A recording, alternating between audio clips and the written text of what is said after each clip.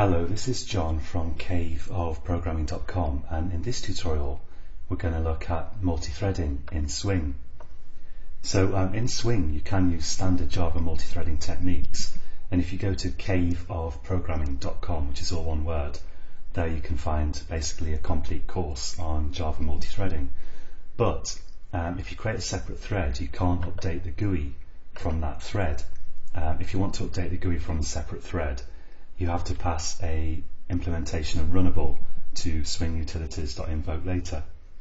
But fortunately, there's a class that sidesteps all the complication, specialized for Swing, and we're going to use that class here, which is the recommended way to handle multi-threading in Swing.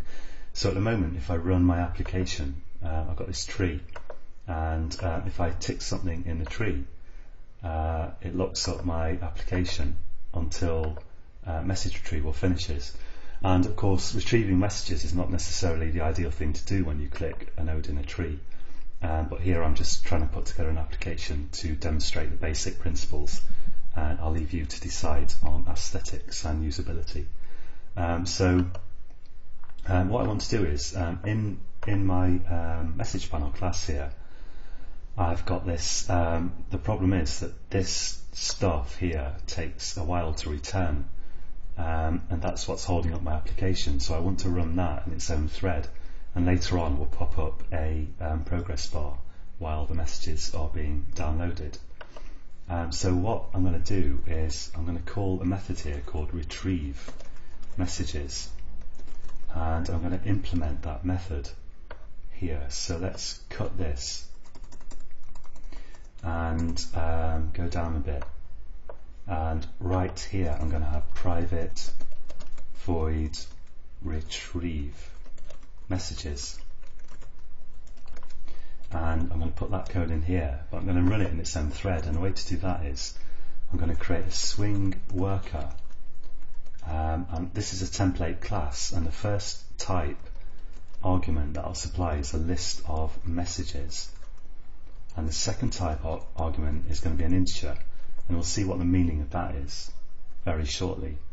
So let's just call this worker equals new, and then I need this stuff all again, basically new swing worker, and the constructor brackets there.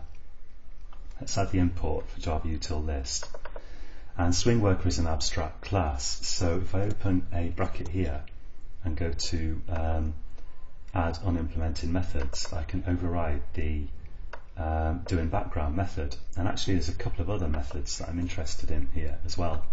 So I'm going to go to source, override implement methods. Let's try clicking here. Hopefully Eclipse is not going to be difficult. Well, let's add the semicolon, because that might help, and then right click, go to source, override implement methods, and I'm going to override done and process. And what these are is, firstly, doing background is a method where you put the code that you want to run in a separate thread. And swing worker actually will use one of a number of available swing threads, and it will, if no threads are available, they're all being used, then it will just queue your code until one is available. But here we're only using one of these threads, so there's no problem. And let's put this messages waiting output up the top here for the moment. And so doing background runs your code. Process, we're going to see shortly, that's actually for getting feedback from your swing worker. And done is called when the thread finishes. So here I've got my message retrieval code, and I guess the first thing I want to do is I want to build up a list of messages here. So I'll say list message, and let's call it message. Maybe I'll call it retrieve messages, and let's set that equal to a new array list, which will do the trick, an array list of message objects. And every time I get a message, I'll output the title for the moment, but I'm going to just say retrieve messages dot add message, and then after everything's finished I'm going to say return retrieve messages. Now you might guess here that the first argument in this template, these two template parameters, is the return type of doing background. And the way that works is when your worker thread is done, you can then say get, and get will return whatever type you specified for the first template parameter there. So I can say list message, let's call it retrieve messages again. I could call it anything, of course, equals retrieve equals get. And I need to handle an interrupted exception there, so I'll say surround with try catch, and I'll just leave these for the moment. Execution exception, you can actually throw an exception from doing background, and that would show up as an execution exception here, but we're not going to go into that too deeply. So basically, after your thread is done, you can call get, and you get whatever return type you specified here. If you call get outside somewhere else other than done, it will just block until this is finished. So it's probably best to call it in done. And we're going to use these retrieve messages to update the GUI in a future tutorial, but for the moment I'm just going to leave it at that. Now the second argument here is an integer, and in this case I made it an integer, and I'm going to say here int count equals 0, so we're going to count how many messages are retrieved. So here I'm going to say count plus plus, and then I'll say process count, sorry, not process, publish, and what that does is process will receive whatever objects you publish, but because you could potentially do, you might publish lots of things very quickly. Process isn't called every time you call publish. Process is actually called, I think, on the main swing dispatch thread, so a little irregularly, but when it is called it will receive a list of whatever type of thing you're publishing, and that's the type that you specified in the second argument here of your swing worker template parameters. So here let's rename this to something else. Let's call it, I don't know, counts, and let's just get the last count there. So let's say int last count, or maybe I could call it retrieved equals counts dot get counts dot size, because I just want the last argument here in counts, -1. So I just want the very last one because that's the most recent value that was published. And let's output here. Let's say sysout got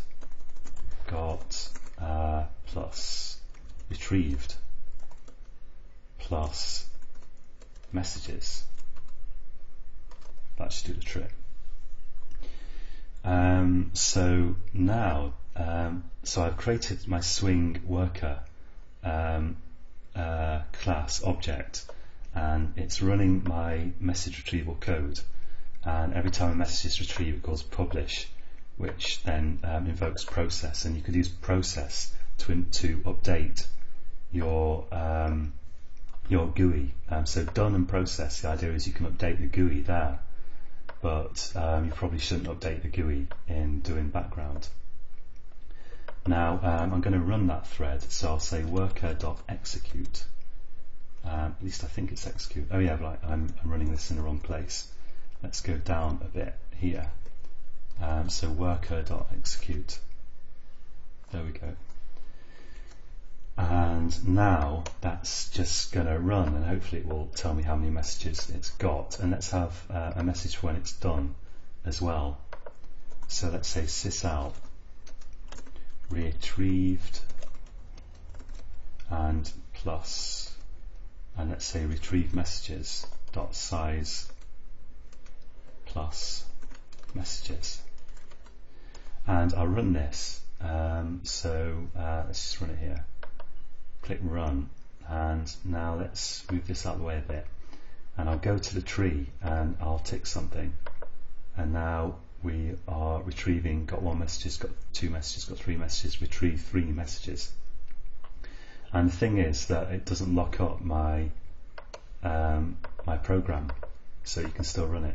And if you're happy with that, there's probably really no need for a progress bar here, but I'm going to put one in just because I want to show you progress bars.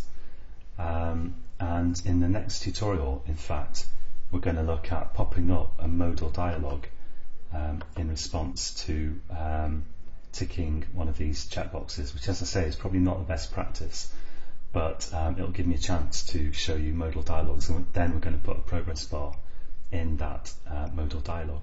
So join me again next time. Oh yeah, and I probably should mention that in general you should try to avoid multi-threading in your Swing programs, because if you've got too much processing going on, it can slow down your user interface. So if you do need it, like try to use Swing timers instead if you can, and we'll cover those in a future tutorial. But if you really do need it, use SwingWorker, because that's specialized for Swing programs. So that's all for this tutorial, and in the next tutorial we'll look at modal dialogues. And until next time, happy coding.